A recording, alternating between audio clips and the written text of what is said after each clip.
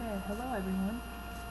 This section is titled Symbolic Arguments, and I think this is mainly what we've been building up to in this chapter.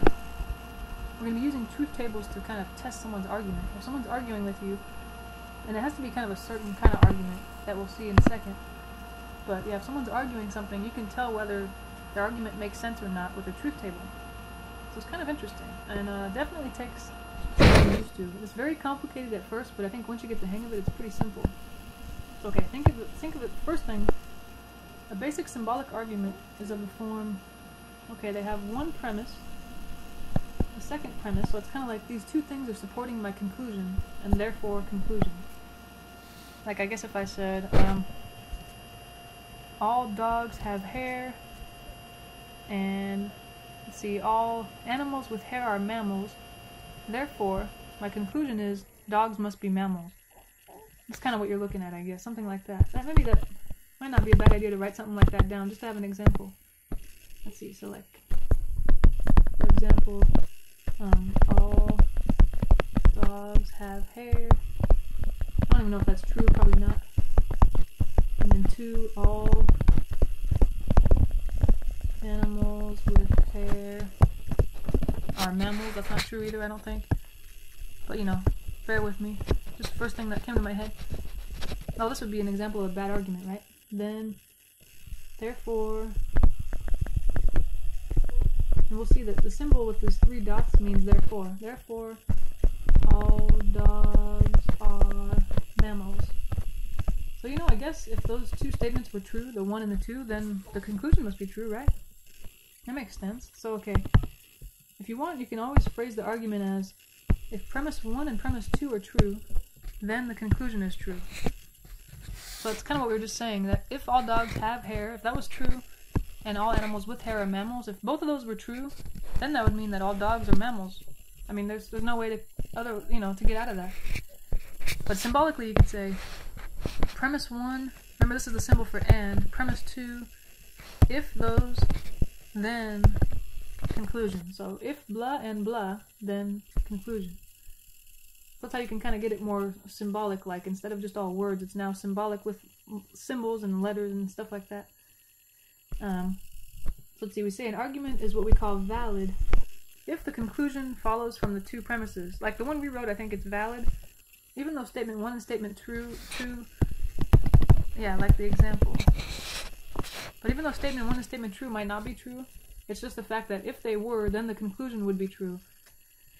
So when you say valid, I guess you're not really testing whether the premise 1 and premise 2 are true. You're testing whether, if those were true, would that imply the conclusion, really. And then invalid is the opposite. We also call it a fallacy. Invalid, if the conclusion does not follow from the premises. Or sorry, yeah. So I wouldn't say that the argument we wrote above about the dogs is invalid.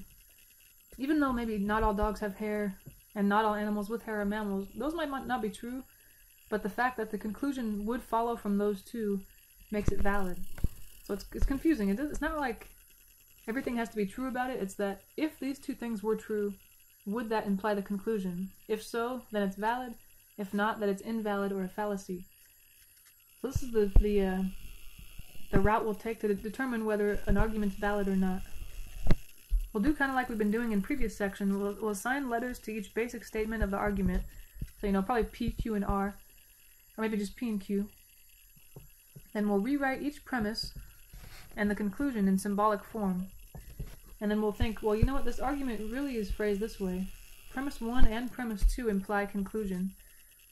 And then we'll create a truth table to see whether this is valid or not. We'll just see if the final column contains all T's. If there's even one F, it's not valid, or it's a fallacy. Let's go ahead and try it. Yeah, just keep all that in mind. And I know it seems like a lot, but if you do these examples, just keep referring back to these steps. But I think once you do, I don't know, 2 or 3 of them, you'll kind of be like, oh, okay, I get this. I don't think I need to look back at those steps anymore. But let's see. Here we go. Example 1, part A. It says, try to see whether this argument's valid or not. So I'm going to try to give symbols to each of these simple statements. So the first one is here. If I can get my child to preschool by 8:45, okay, let's try, P is that thing. I get my child to preschool by 8:45. that's statement P. If that, then I can take the 9 a.m. class. Okay, let's say statement Q is that. I can take the 9 a.m. class. Okay. So it looks like premise 1 above. Sorry, I didn't number them, but let's say this is premise 1 and this is premise 2. If I can take my child to school by 8:45, then... So that sounds like P implies Q is really what's going on there. And then statement 2, if I take the 9 a.m. class, okay, that's Q, then I can be done by 2 p.m. That's not a statement yet, so we'll have to call that something new. R. I can be done by 2 p.m. Okay, those are our statements. So then Q implies R must be that second premise. And the conclusion, therefore, what does it say? If I get my child to preschool by 8:45, what was that? That was P. Then I can be done by 2 p.m. That was R. Alright, so remember they said that the argument, the total argument they're making here, is going to be premise 1 and premise 2 imply the conclusion. But what do we have? Our premise 1 is P implies Q, and premise 2 is, I'm looking back over here, Q implies R. That implies the conclusion, which is P implies R. So that's what we're trying to test. So really all that was just to see what the final column in our truth table will be. And I'm going to create a truth table, and my final column, I'm trying to build up to this big argument here. It might take a while, but it's, as long as you're careful, it's worth it. So we got 3 letters, P, Q, and R. Let me see here. Got it. Okay, there's no negation, so I don't need that. I might just start with what's in the little parentheses there. P implies Q on the left little parentheses. Then we have Q implies R. And the conclusion is P implies R. And then I guess if I link 2 of those with an AND, that'll make what's in the parentheses. P implies Q, I already have a column for that, but if I add the AND, Q implies R, that's something. And I think after that, if I add anything else, it'll just be arrow, something we already have. So I think this will be the total argument here, if I can fit it all in. And that guy implies, P implies R. You know, that long, like on the exam, you can just say, just draw an arrow, say this thing goes here, you know? Or you could just say like total argument or something like that. You don't have to write the whole thing out if you don't have room. Whew, but we'll build our way up there. It seems scary, but that's what we've been preparing for. Okay, there are 3 letters, so that means there are going to be 8 rows. 1, 2, 3, 4, 5, 6, 7, 8. Make sure I extend that all the way over. Alright, we're getting there. What do we have now?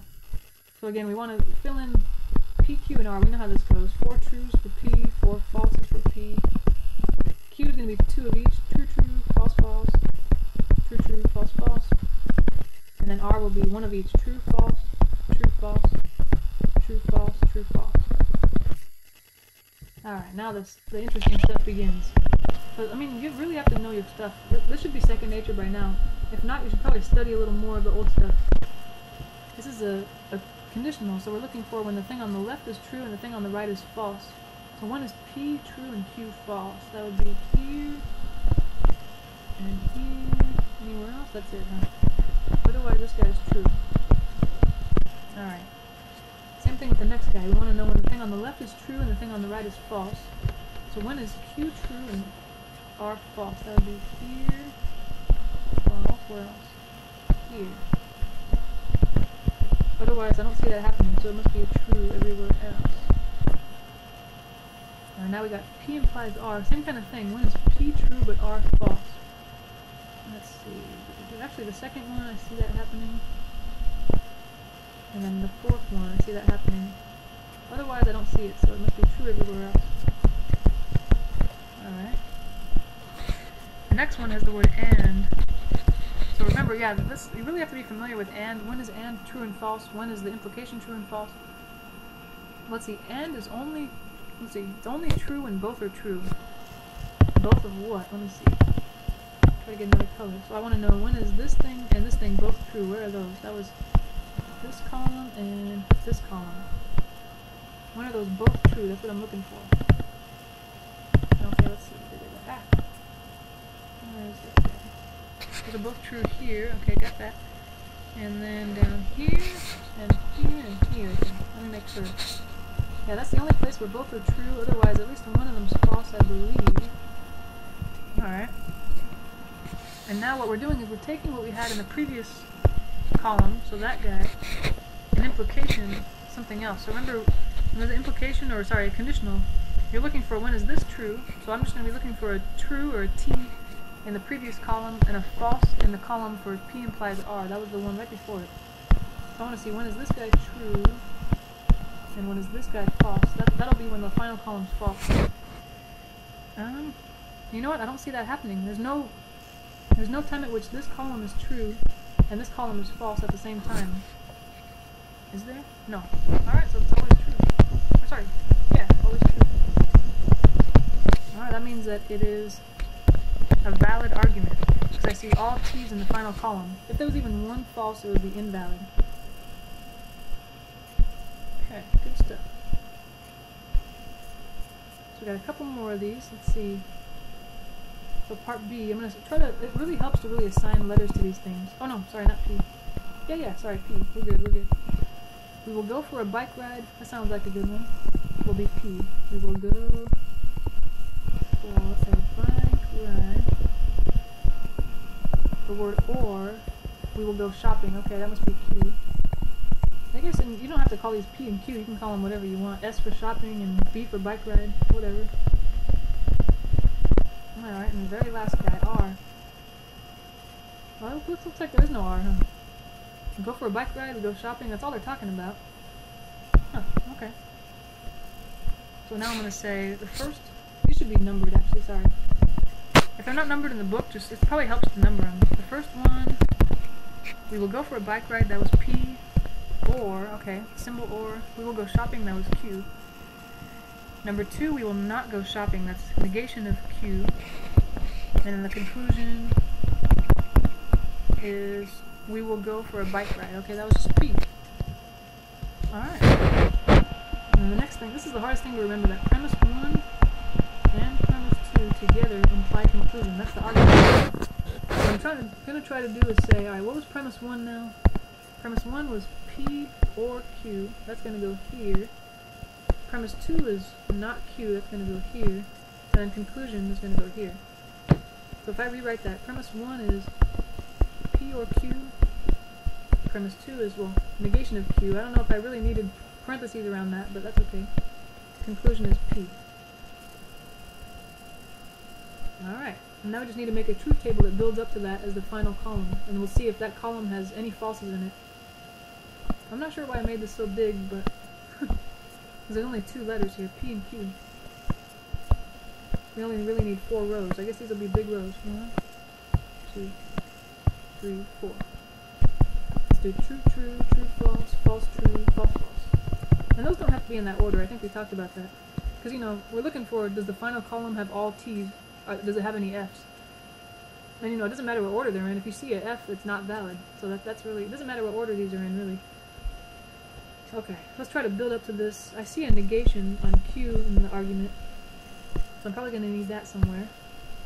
What else do I see? P or Q, I might want that. And I might as well link those with an AND to get what's in the big parentheses. P or Q and not Q. I think after that, though, if I add anything else, I have the entire statement, so that's about it. P or Q and not Q implies P. Okay, or you could just say arrow, this thing, or argument. Let's see, so not Q, that's the next column we're looking at here. Where are we? This guy. That would be the opposite of Q. So Q was true, false, we want the opposite, false, true, false, false. Oh, sorry, false, true, false, true. And the next guy is an or statement. Remember, or is only false when both are false. And both that we're looking at are the P and the Q. Those are only false in the very last row, otherwise at least one of them is true. And the next column is an AND. Here we go. Remember, AND is only true when both are true. And by both, let me see, let me color code it. Both I mean P and Q, that was this guy. So I need to look for when's that true and not Q is true. Looks like right here, huh? Oops, let's see, get a different color. There we go. This is the only time that both are true, otherwise at least one's false. Which if you remember from previous sections means the AND statement is false. And the very last guy, all I did was add an implication. So something implies something. So I'm looking for when the thing on the left of the implication, or the thing on the left of the arrow is true, and the thing on the right is false. So what's on the left of the arrow? That's the previous column. So I'm looking for when is he true, and the thing to the right of the arrow is P. That was the very first column there, way in the beginning. I want to see where the previous column is true, and the very first column is false. Does that ever happen? No, huh? Nope. That would be the only time this is false, so it must be all true. Valid. Alright. So it's kind of confusing, yeah, again, because this last guy was an implication. Remember, that's only false when the first thing is true and the second thing's false. So I look for which column was this in. I'm looking for when he's true, this guy here. And then when is the thing on the right false? That was the first column. And I didn't see any times where this previous column was true and then the first one was false, so it must be a valid argument because I see all T's in my last column. Now we got one more of these, and then I think we're doing pretty good. You know, I should have done part B before I did part A because part B was a lot easier. Sorry. Let's try this guy. It is snowing and I am skiing. Or sorry, I'm going skiing. I guess I'll say statement P is it is snowing. Statement Q, I'm going skiing, I guess. And then what else? So I guess I can start right now. The first statement given there, I can number it if I want. It is snowing, that was P. And I am going skiing, that's Q. Alright, statement 2. If I'm going skiing, that was Q. And then I will wear a coat. That is not the statement yet. I better make it one. R. I will wear a coat. Alright, that was R. Okay, and then the conclusion is, if it is snowing, which one was that? P. Then I will wear a coat. That was R. Alright, I think that's about it. So remember, the argument is premise 1 and premise 2 imply the conclusion. Now what I have to do is replace premise 1 with what was in this first thing here, premise 2 with this guy, and conclusion with this guy. So it's P and Q. Wait, P and Q? Yeah, okay, and Q implies R. That should imply the conclusion, which is P implies R. Alright, we'll test that guy. And this is, unfortunately there are 3 letters, which makes it way more complicated. And who knows how many columns we'll need. I'll try to extend it really far. But we'll need 8 rows below, because there are 3 letters. 1, 2, 3, 4, 5, 6, 7, 8. Let's see, I made it too long. How am I going to build up to that? I would add any negations, but there are no negations. So I'll do what's in the very inner parentheses first. P and Q, I see that guy. I also see Q implies R in some parentheses. I see, you know what? You could do, you could do the P implies R now, or you could say, you know what? I can link the previous 2 columns with an and that'll give me what's in the big parentheses there. Alright, and then I need what's in the little parentheses to the right of the arrow. P implies R. That guy. I think now that I have that, the only thing left to do is link the previous 2 columns with an arrow, right? If I have an arrow from this to this, that is the entire statement. Total argument. Yeah, if you run out of room, don't worry, you could just write argument, or put an arrow from the argument to this column. And I think we've kind of built up to it, so let's do what we were good at. P has 4 trues, Q has, and then 4 falses. Q has 2 of each, true, true, false, false, true, true, false, false. And then R has 1 of each, back and forth, true, false, true, false, true, false, true, false. Okay, now we're ready to start filling in, and we're getting closer. So we got an AND statement here, P and Q. Remember, that's only true if both P and Q are both true. So right after that, it's true, true. But after that, I think at least one of them is false, so it's falses from there on out. And the next column is an implication. So remember, it's one thing implies another. We're looking for when the first thing is true and the second thing is false. When is Q true and R false? Let's see. I have to. You know, if I actually had a piece of paper in front of me with this on it, like an exam, I would actually have my fingers on the columns so I don't, you know, my eyes don't stray to the wrong column. When is Q true and R false? Right here, I see that's happening. And then down here. Otherwise, though, I don't see that, so it must be true. Alright, now what are we doing? Next column is an and it's an and with the previous two columns. And remember, an and is only true when both are true, so I'm looking at the previous two columns and trying to see when they're both true. The first one has that going on, not the second, not the third, or the fourth. Yep, from there on out it's all falses, just one true. It's kind of sad. Okay. Now where are we? P implies R. So that's another conditional. We're going to look at when is the first thing true and the second thing false. Gotta look back, way back, at the first and third columns. Let me see. I want to know when P is true and R is false. Where are those guys? Way out here. When is P true and R false? Okay, so the second row, the fourth row, that's it. Alright, so the second and the fourth row, those are the only times this thing's false. Second and the fourth row. Oh, sorry. Second and the fourth row. Otherwise it must be true. Alright, total argument. What do we do with the last guy? So remember, the total argument is this thing implies this thing. So it's just the previous two columns we had imply the other. So I guess, and that's, you know, we're looking for, with a conditional, when is the left thing true and the right thing false? That's what we want. Left thing true. So when this is true and this is false. Yeah, when this guy's true and this guy's false. And that never happens, I don't think, does it? No. So these are all trues. Oh my gosh, I didn't mean to do that, but all these examples are all valid. Oops, sorry. I just want you to know that they're not always all valid, okay? We just kind of got lucky here. These were all valid arguments. Yeah, but if any of those in the last column ended up being an F, even one of them, then it's not valid. Whew, alright. Now, last example here, we got... I think it's very similar. They're trying to step it up one notch. So they're kind of, instead of phrasing an argument in lines, you know, premise 1 has its own line, the next line's premise 2, and then a bar, and then therefore conclusion. They're just writing it as one big, long statement, I guess. So really, you can just say, okay, here's the argument. The baby is crying, but the baby's not hungry. Well, that's statement 1, let's say. Baby is crying. I'm gonna just paraphrase, I hope that's okay.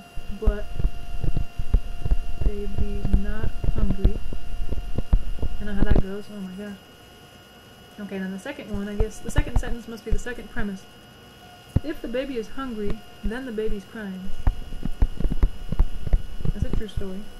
Baby's hungry, then baby's crying.